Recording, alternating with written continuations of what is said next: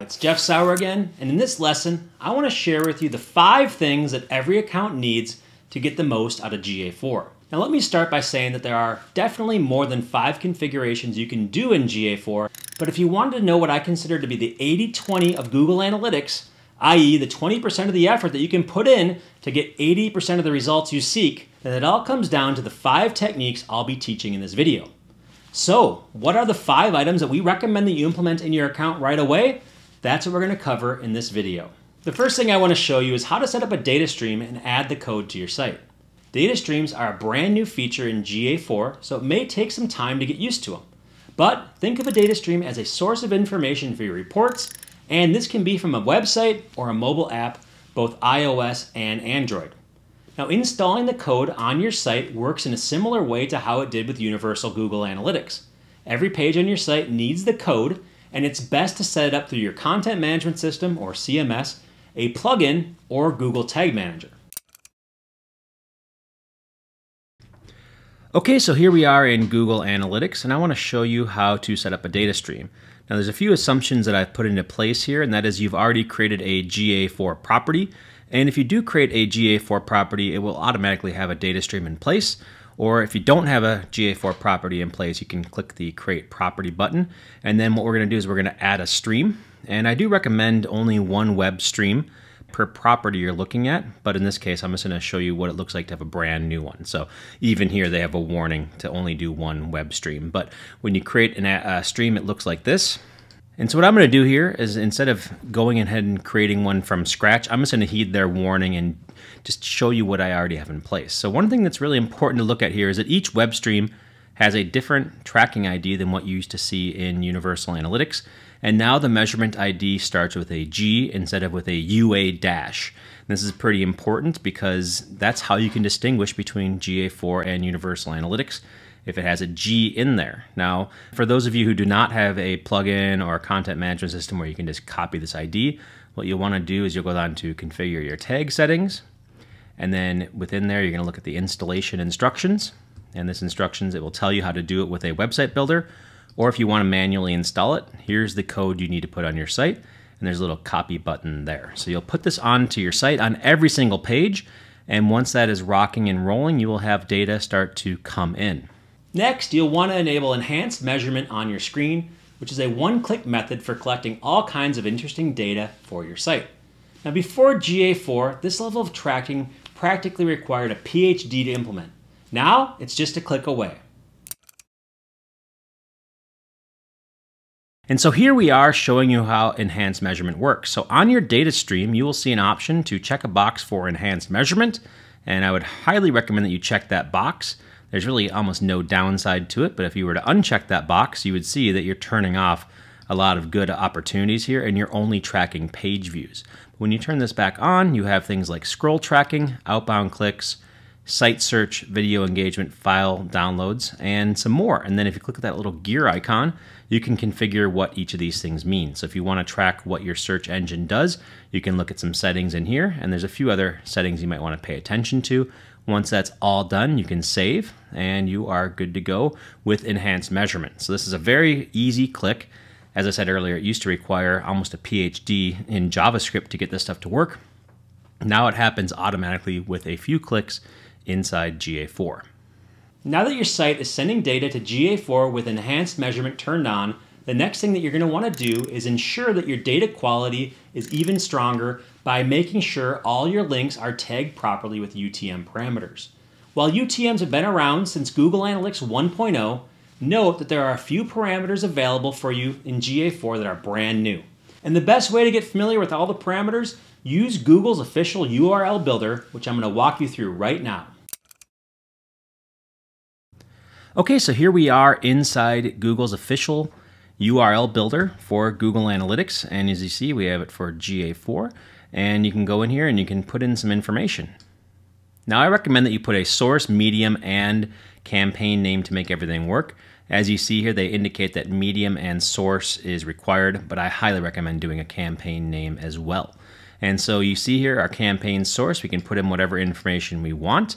The source is who sent the traffic. So they give an example of Google or a newsletter. I'm saying this is coming from our DDU site. Then also the medium, how is this happening? So this is a demo coming from the class right here. So we're putting that as a classroom demo. You could look at that as a CPC, banner, or email.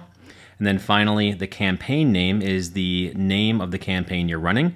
I recommend making it as descriptive as possible, whether it's internal or something that's driven externally, so you know exactly what happened. Sometimes I repeat the source, so I'll say DU in there. Sometimes I might just go ahead and put the campaign name there if it's going to a site that only does a few campaigns. But the more specific you are here, the more likely you are to identify the success of your campaigns, which is really the whole point of enhancing your data with campaign tracking.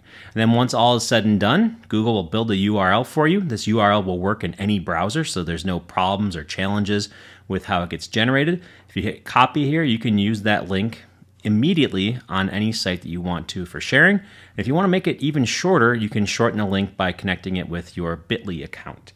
And so that's how you create a campaign URL and get clean data into your GA4 account. Okay, now it's time to get more advanced with our tracking by setting up custom events in GA4.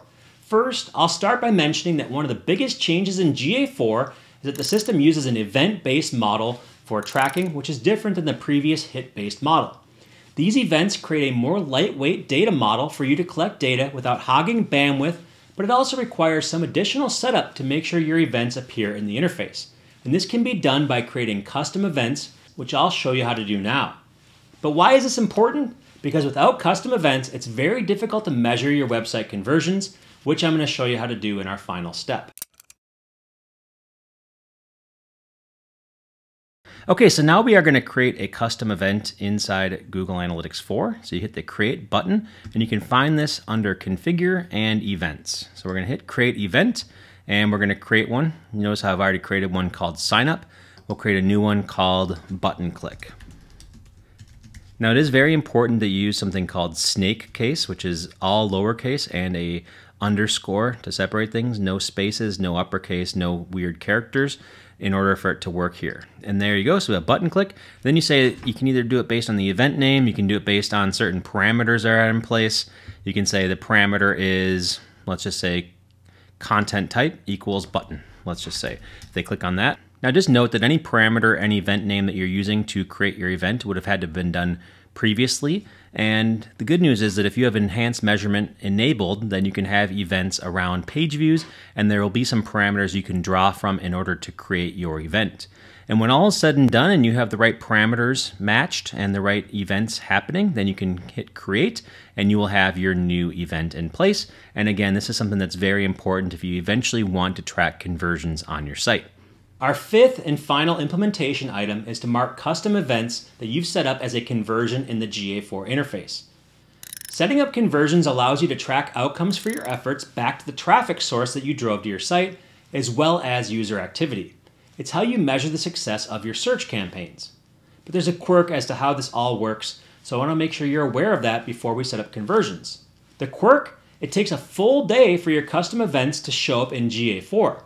And so you should plan on setting up conversions the day after you set up your event.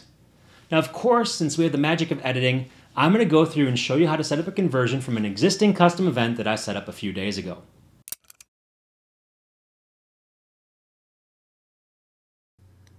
Okay, so here we are in our events report, and notice that there's an event called sign up, and I have marked it as a conversion. The cool thing about GA4 is that any event that is tracked or that's showing up in your events area, it's very easy to mark it as a conversion. You can simply check this little toggle here and it will make it a conversion, and it will make every single time that this event happened listed as a conversion for your site. So it's really nice and easy to do once you have your custom event created. And so the biggest step here, the most challenging part of these 5 things that you need to do with GA4 is setting up the custom event so you can have this conversion working. But even though that's challenging, a lot of times it's actually pretty straightforward because it's already set up for you in the enhanced measurement. So the cool thing is, without adding any code to our site, without doing any kind of complicated tracking, we can set up something to track things like signups, our conversion pages, and so on using the methods outlined here. And that's why I love the simplicity of GA4, because for many people, they can start tracking conversions without actually having to do any code modifications to their site. And you can get the code on your site pretty easily using the integrations that Google recommends with different content management systems, plugins, or even Google Tag Manager. Okay, so there you have it. These are the 5 actions that I recommend every Google Analytics account take to get the most out of GA4. And while some of these techniques will take planning in advance, you'll be forever grateful that you set them up to accurately track the traffic and outcomes of your site. These items can be implemented in a matter of hours and will give you around 80% of the data that you need to find value in GA4. And if you get confused about how things work, you can always refer to this video to retrace the steps that you need to take. Okay, that's it. I hope you enjoyed learning about what you can do with GA4 and that you're already beginning to implement all that you've learned on your own account. Thank you for learning with me.